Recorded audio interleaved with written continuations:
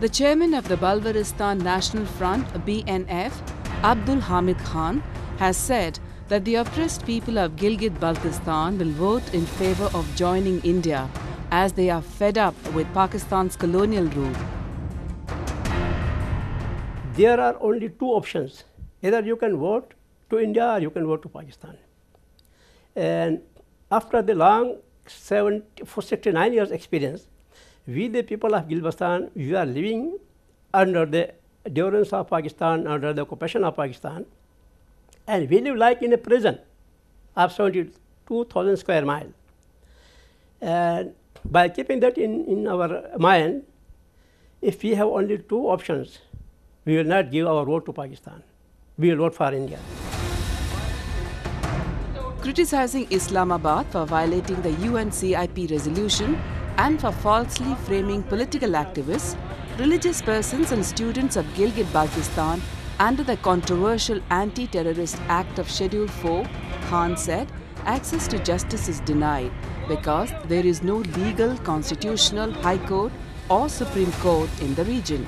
He claimed that the judicial system of Gilgit Baltistan is under Pakistan and its armed forces' firm control.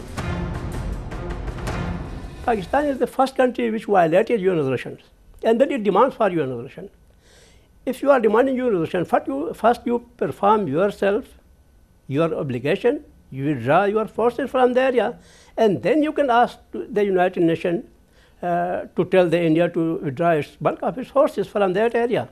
But Pakistan is violating the rights of the people of Gilgit. You see, we are not allowed to free speech. We are not allowed to free walk in our area. Our area, if you say anything, you will be detained under the terrorist law. You can be detained under the sedition law. You can be detained under the Schedule 4. Now they have imposed Schedule 4 after the CPEC. And the people have no freedom. And the people of Gilgit have no right to access the justice system. The lives, properties and freedom of the people is under serious threat due to Pakistan and China's joint conspiracy to strengthen their occupation under the garb of the China-Pakistan Economic Corridor, CPEC. The corridor, which starts in China's Xinjiang province, enters Pakistan via Gilgit Baltistan. The Gilgit Baltistan is the first victim, you can say. I don't use the word of area, it's first victim of CPEC.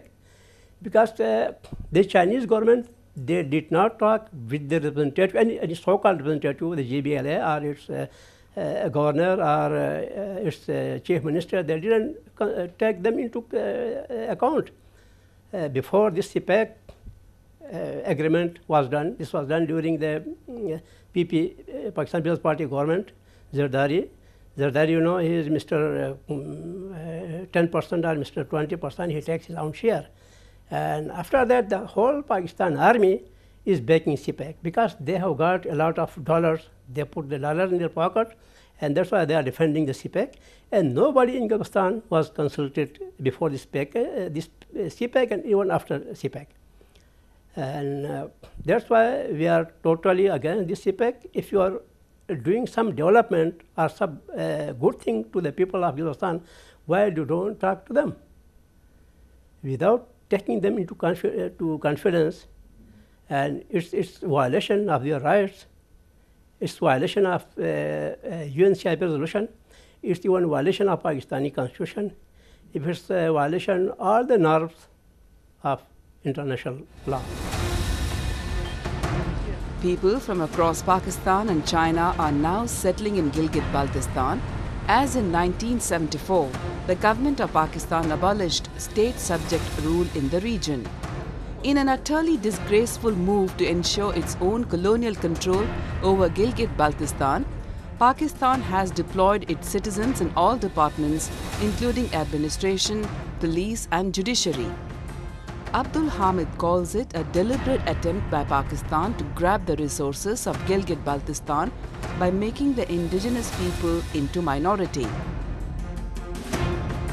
In the whole Jammu and Kashmir, including Ladakh and Gilgit, Maharaja of Jammu and Kashmir, he imposed state subject rule in 1927 to protect the people, their history and their culture and their resources, their land from outsider invasion.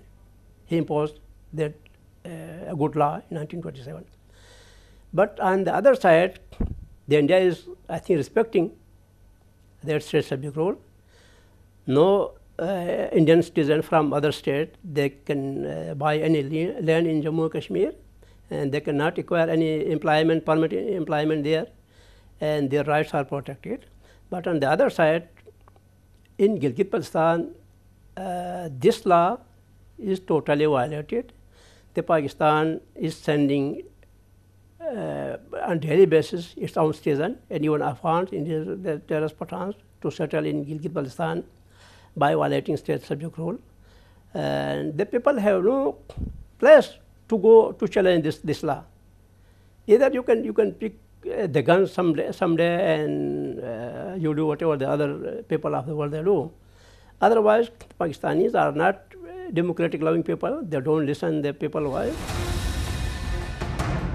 People in Gilgit Baltistan are living under constant fear as Pakistan and China continue to indulge in violating all international norms by exploiting the resources and land.